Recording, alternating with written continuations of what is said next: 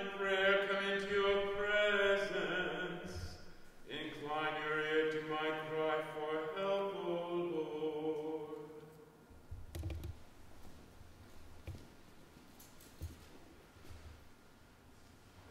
In the name of the Father, and of the Son, and of the Holy Spirit. Amen. The Lord be with you. So, my friends, let's take a moment now to praise God in his mercy and his compassion, for it is he who calls us to holiness of life.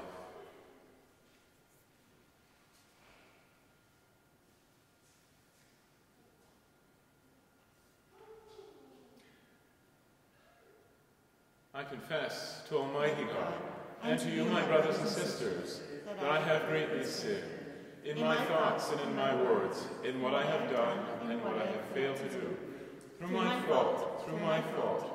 most grievous fault. Therefore I ask Blessed Mary, ever Virgin, all the angels and saints, and you, my brothers and sisters, to pray for me to the Lord our God. May Almighty God have mercy on us, forgive us our sins, and bring us to everlasting life. Amen. Kyrie eleison, Christe eleison, Kyrie eleison. Let us pray.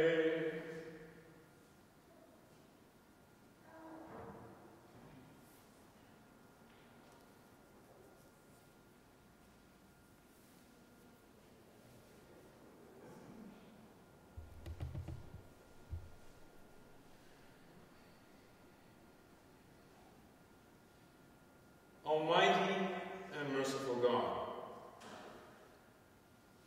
graciously keep from us all adversity, so that, unhindered in mind and body alike, we may pursue in freedom of heart the things that are yours.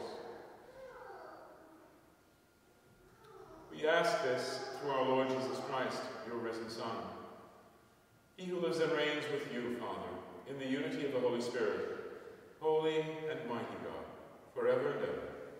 Amen.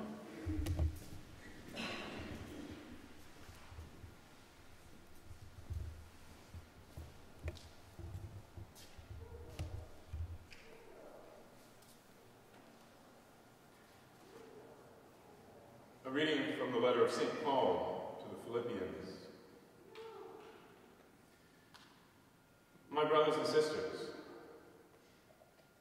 it is we who are the circumcision, who worship in the Spirit of God and boast in Christ Jesus, and have no confidence in the flesh, even though I, too, have reason for confidence in the flesh. If anyone has reason to be confident in the flesh, I have more. Circumcised on the 8th day, a member of the people of Israel, of the tribe of Benjamin, a Hebrew, born of Hebrews, as to the law, a Pharisee, as to zeal, a persecutor of the church, as to righteousness under the law, blameless. Yet whatever gains I had, these I have come to regard as loss because of Christ. More than that, I regard everything as loss because of the surpassing value of knowing Christ Jesus my Lord. For his sake, I have suffered the loss of all things, and I regard them as rubbish in order that I may gain Christ.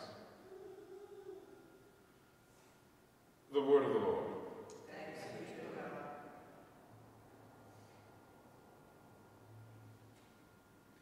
Let hearts rejoice who search for the Lord. Let hearts rejoice who search for the Lord. Sing to the Lord, sing praises to him.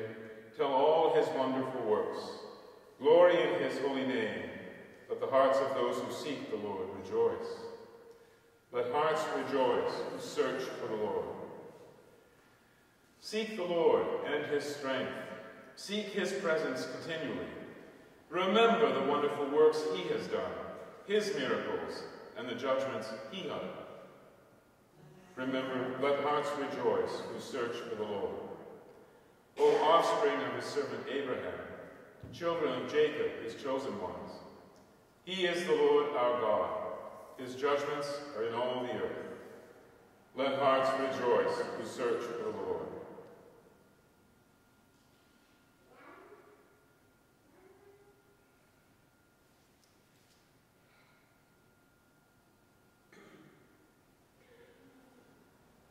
Alleluia, alleluia, alleluia. Come to me, all you that labor and are burdened, and I will give you rest, says the Lord. Sisters and brothers, the Lord be with you. And with your spirit. A reading from the Holy Gospel according to Luke. Glory to you, Lord. All the tax collectors and sinners were coming near to listen to Jesus. And the Pharisees and the scribes were grumbling and saying, "This fellow welcomes sinners and eats with them." So Jesus told them this parable. Which one of you, having 100 sheep and losing one of them, does not leave the 99 in the wilderness and go after the one that is lost until he finds it? And when he has found it, he lays it on his shoulders and rejoices. And when he comes home, he calls together his friends and neighbors, saying to them, "Rejoice with me, for I have found my sheep that was lost." Just so I tell you, there will be more joy in heaven over one sinner who repents than over 99 righteous persons who need no repentance. Or what woman, having 10 silver coins, if she loses one of them, does not light a lamp, sweep the house, and search carefully until she finds it?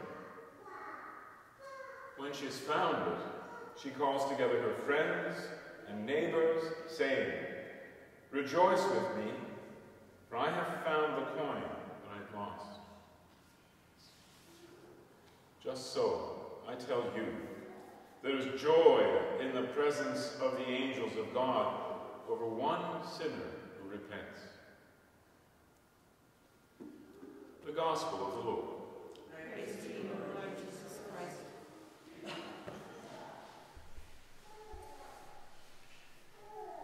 So, yesterday, as I told you, yesterday I mentioned that the readings sounded harsh, the Gospel sounded harsh. But that today we would be seeing the more gentle side of Jesus. And I guess there's a sense of, is this a contradiction? And the fact is, no, it's not. I mean, today, Jesus understands what's going on in the Pharisees' minds. See, you've got to understand, like I said, the Pharisees, I'll give you a little bit more of an insight. Because let's face it, it's easy to look at the Pharisees and say, that's them, look at them. They thought they were so holy. But you know what? That's us. We are that way. We are that way. Every human being is that way. Every human being has the potential to think that they deserve something more than somebody else, especially even in God's house, which is, when you think about it objectively, it's really outrageous. But people do it anyway. If they don't do it out loud, they do it secretly. So, Jesus, when he sees these people that are needing God's mercy, he goes out to them. He goes out to them. Now, it's not to say that he's saying to them, "You're fine just the way you are. People have judged you harshly and you're just fine. You're okay." He's not saying that. Very much like the woman who was caught in adultery, he says to her, "No one's accusing you. Where are your accusers?" And she says, "Well, they've all left." He says, "Well, then I don't accuse you either. However, go and sin no more." See, what Jesus was about was conversion. He begins his whole ministry talking about the kingdom. And then he goes about bringing people, pulling them back to the kingdom. So even among the tax collectors and the sinners, he's saying to them, "I need you to change. I need you to change." That's true for everybody. It's true for the Pharisees, and it's true for tax collectors and sinners. Here's the problem with the Pharisees. They don't think they need to change. They really don't. I mean, Paul is hilarious. He lays it out completely in this letter to the Philippians. He says, "If anyone has reason to be confident, I have have more than you. I was circumcised on the 8th day, perfect Jew, a member of the holy people of Israel, a tribe of Benjamin, a Hebrew born of Hebrews. Can you say that? As to the law, I was a Pharisee. I knew more than you. As to zeal, I was a persecutor of the church. No one was a stronger defender of the faith than me. As to righteousness under the law, I was blameless. But then he says, whatever gains I had, they're nothing. They're absolutely nothing. Not when it comes to the freedom that Jesus is offering to us. What's the freedom? It's the same freedom that's offered to Pharisees as it is to tax collectors and sinners, and to prostitutes, and anybody else for that matter that you can think of. It's the same for everybody, everyone. The same offer. Change your heart, put on a new mind. That goes for everybody. There's nobody who makes it on their own. Nobody, no one. So in that sense, there's no difference between the tax collector and the Pharisee. None at all.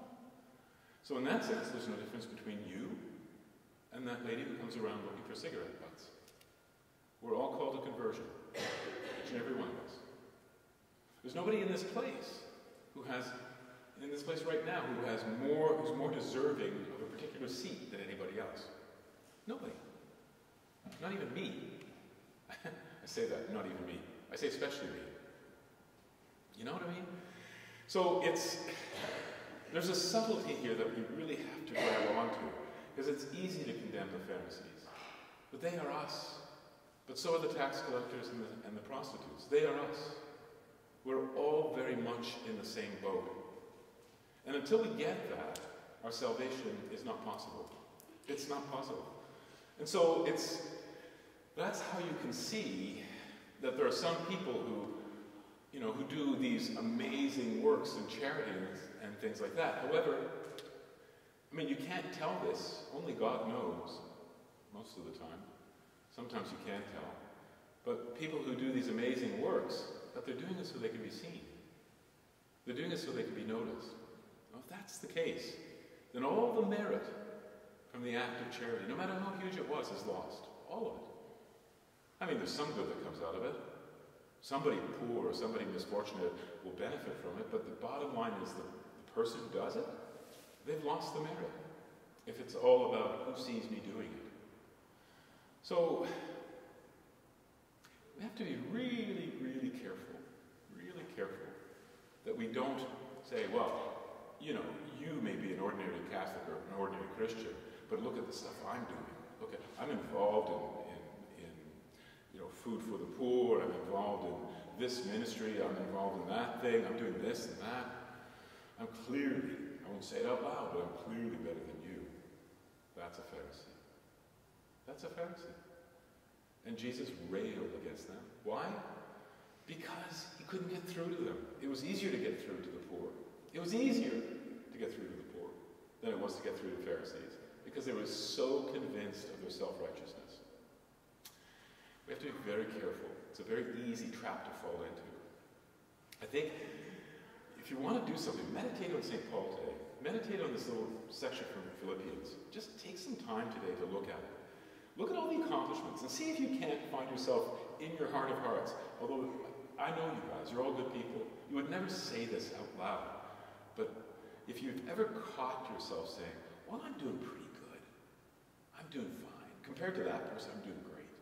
If you've ever caught yourself doing that, well, because you know how I know? Because I've done that. We've all done that. But that's precisely the attitude that gets us into trouble. We all have to be so careful that we don't fall into that trap. What's the only way to do it? The only way? It's to put yourself in the frame of mind of knowing that the only opinion that should matter to you, the only one that should matter to you is whose? God, of course. Be right with God. Now here's the really cool thing. God's already right with you. He just needs you to come around. He needs me to come around. He's just waiting. We have these two wonderful parables. There's one more that doesn't get proclaimed today. It's the parable of the prodigal son. Luke gives us these three wonderful parables together. We don't hear the prodigal son. We'll hear it at another time. But it's very much in the spirit of these two other parables. We have to be very careful that we're right with God. God is already right with us. He's like the prodigal father, sitting on his tiptoes, waiting for his son to come back. Just waiting. But he's on his tiptoes in anticipation. He's waiting for you and me to do the same.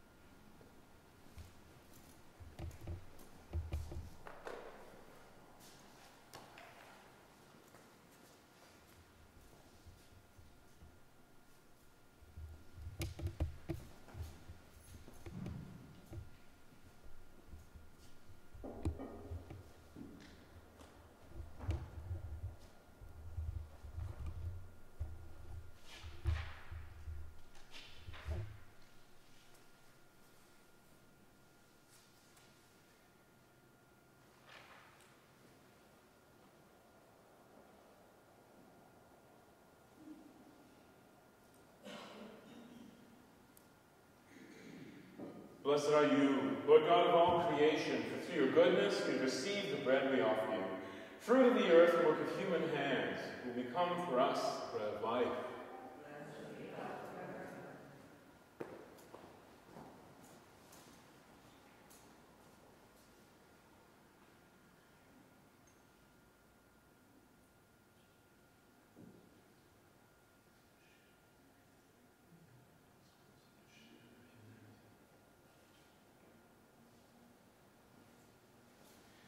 Blessed are you, Lord God of all creation, for through your goodness we receive the wine we offer you. Fruit of the vine, work of human hands, will become our spiritual drink. Lord God, we ask you to be pleased with us in the sacrifice we offer you with humble and contrite hearts.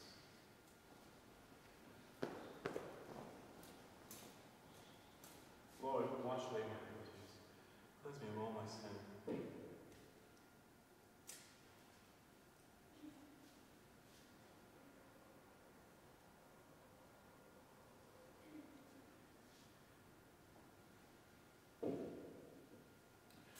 Pray, my friends, that my sacrifice and yours will be acceptable to God the Almighty Father.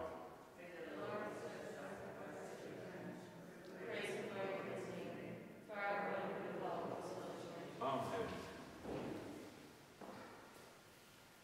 Look with favor, we pray, O Lord, upon the sacrificial gifts offered here, that celebrating in mystery the passion of your Son, we may honor it with loving devotion. We ask this through Christ our Lord. The Lord be with you. Lift up your hearts. Let us give thanks to the Lord our God. It is truly right and just, our duty and our salvation, always and everywhere to give you thanks, Lord, Holy Father, Almighty and eternal God. For although you have no need of our praise, yet our thanksgiving is itself your gift, since our prayers add nothing to your greatness, but profit us instead for salvation through Christ our Lord.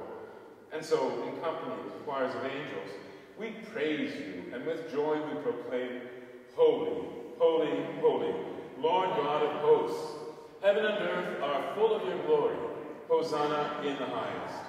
Blessed is he who comes in the name of the Lord. Hosanna in the highest. You are indeed holy, O Lord, the fount of all holiness. Make holy, therefore, these gifts, we pray, by sending down your Spirit upon them like the dewfall, that they may become for us the body and blood of our Lord Jesus Christ. At the time he was betrayed and entered willingly into his passion, he took bread, and giving thanks, broke it, and gave it to his disciples, saying, Take this, all of you, and eat of it. For this is my body, which will be given up for you.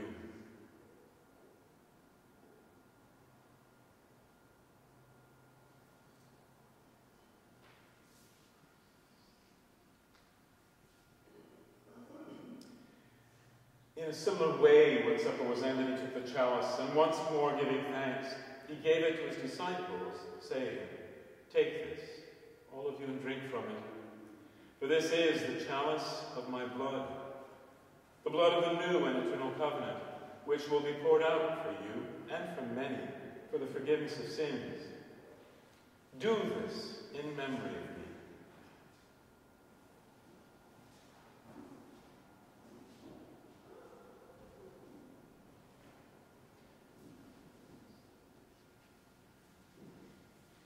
The mystery of faith. When we eat this bread and drink this cup, we proclaim your death, O Lord, until you come again. Therefore, as we celebrate the memorial of his death and resurrection, we offer you, Lord, the bread of life and the chalice of salvation, giving thanks that you've held us worthy to be in your presence and minister to you.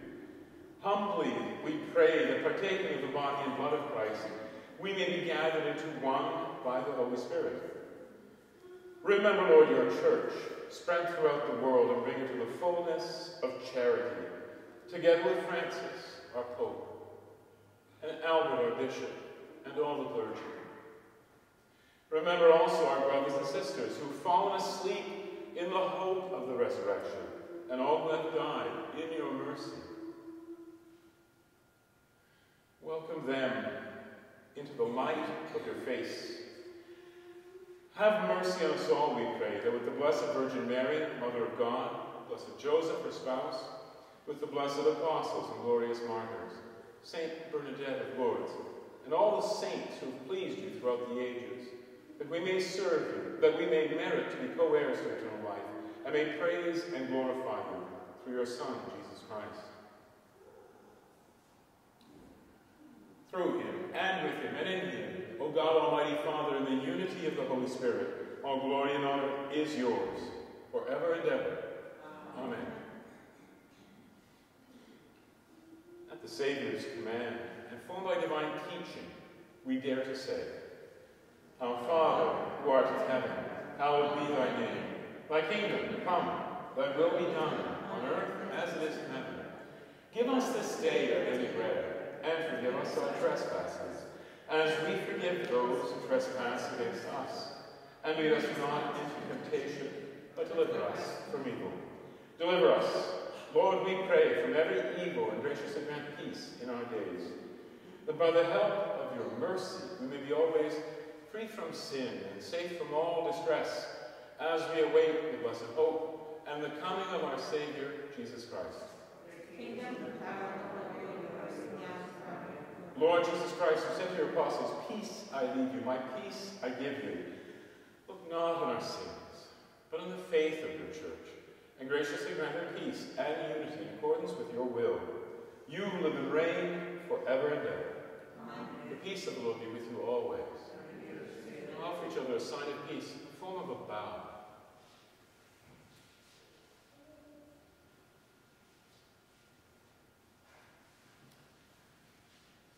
Lamb of God, you take away the sins of the world. Have mercy on us. Lamb of God, you take away the sins of the world. Have mercy on us. Lamb of God, you take away the sins of the world. Grant us peace. Lord Jesus Christ, Son of the living God, and by the will of the Father and the work of the Holy Spirit, through your death gave life to the world. Free me by this, your most holy body and blood, from all my sins and from every evil. Keep me always faithful to your commandments. Never let me be parted from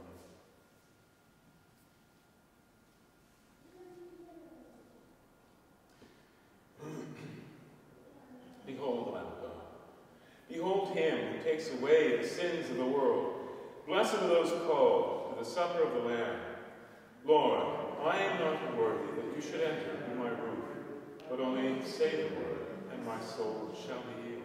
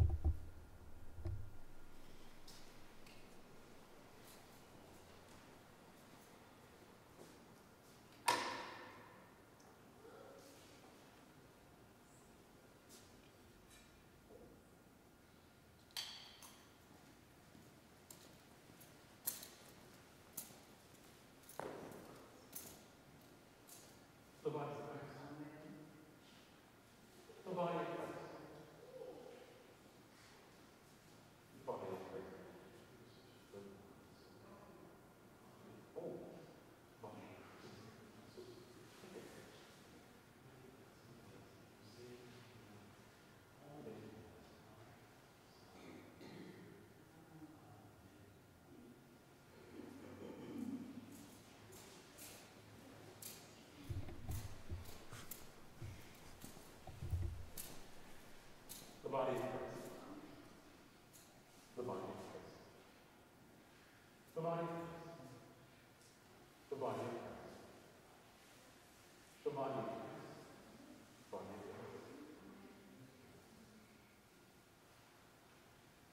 The body of Christ. The body of Christ.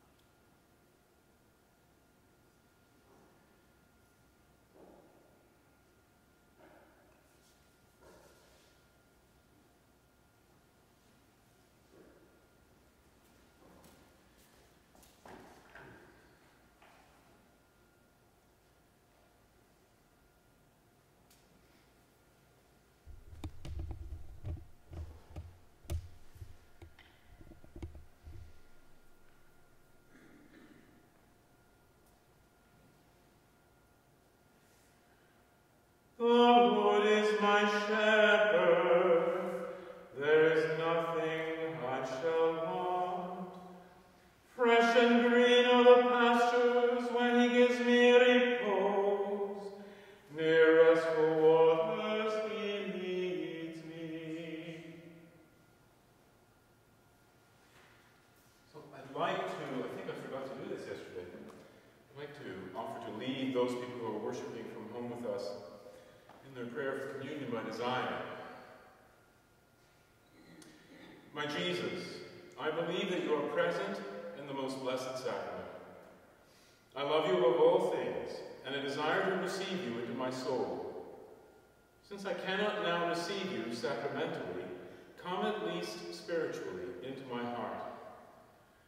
I embrace you as if you are already there, and unite myself wholly to you.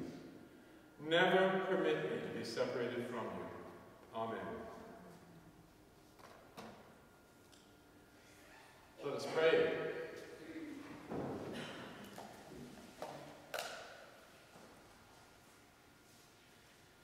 Nourished by this sacred gift, O Lord, we give you thanks, and we beseech your mercy that by the pouring forth of your Spirit, the grace of integrity may endure in those your heavenly power has entered. We ask this through Christ our Lord. Amen. The Lord be with you. And may Almighty God bless you, the Father, the Son, and the Holy Spirit. Amen. Go in peace. Glorify the Lord with your